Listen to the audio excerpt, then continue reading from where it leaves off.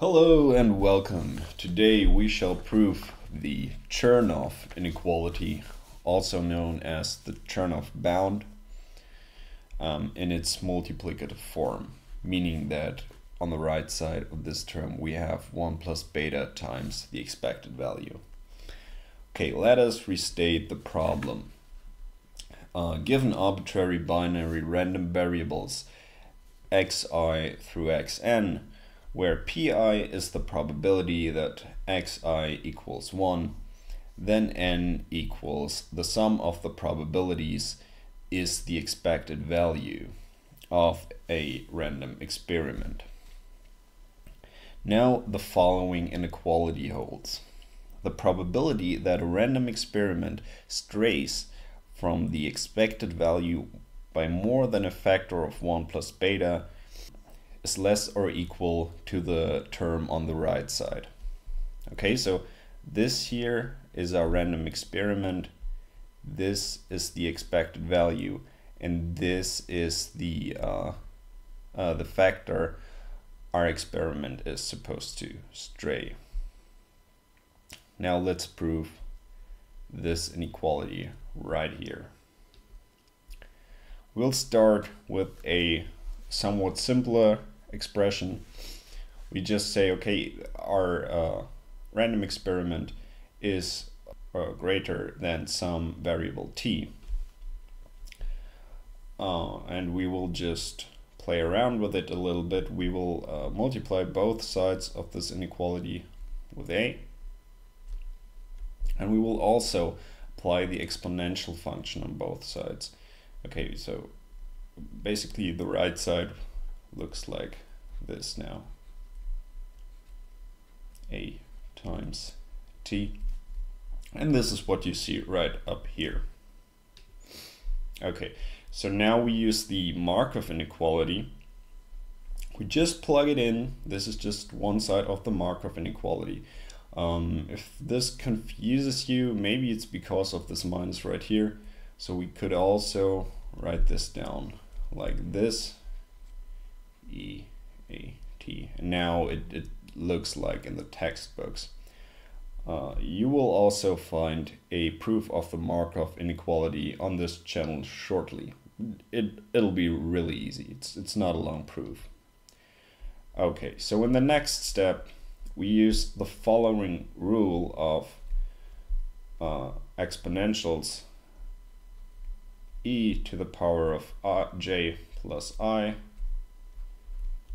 is the same as e to the power of I times e to the power of j. Okay, so additions in the exponent are products in the base. So this summation sign turns into this product sign right here. Okay, so now that we have this form, we will plug in 1 plus beta times the expected value for t, and we will plug in the natural logarithm of 1 plus beta for a. Now, I want to remind you that e to the power of the natural logarithm of something equals something. All right. So here we've just plugged in the numbers for t, nothing interesting happens. And here we plug in what we wanted to plug in for a, but we immediately apply the rule that this basically drops down into the base because it was in this logarithm. The next thing we want to do is we want to simplify this term on the right here. And what we want to do is look at this. Okay, so basically xi can be a 1 or a 0 in any given random experiment. So with probability pi, this will turn out to be 1 plus beta.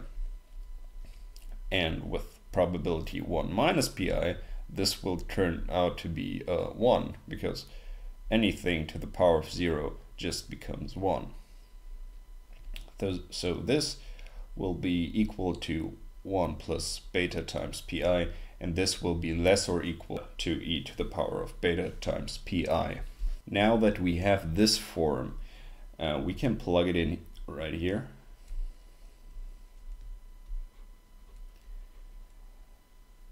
And again, we have a product in the base, so we could turn this into a sum in the exponent. Okay, so we could have the following term in the exponent. Now beta isn't a variable in this summation, so we can just write it down like this. And this we have seen before. This is just the expected value. So what we really got is beta times the expected value. Now if we write this down right here, this is actually just beta times the expected value in the exponent. Okay, and this whole product goes away. And now we see, okay, this here will turn to this beta times n 1 plus beta to the power of 1 plus beta times n. And this is exactly what we wanted to prove.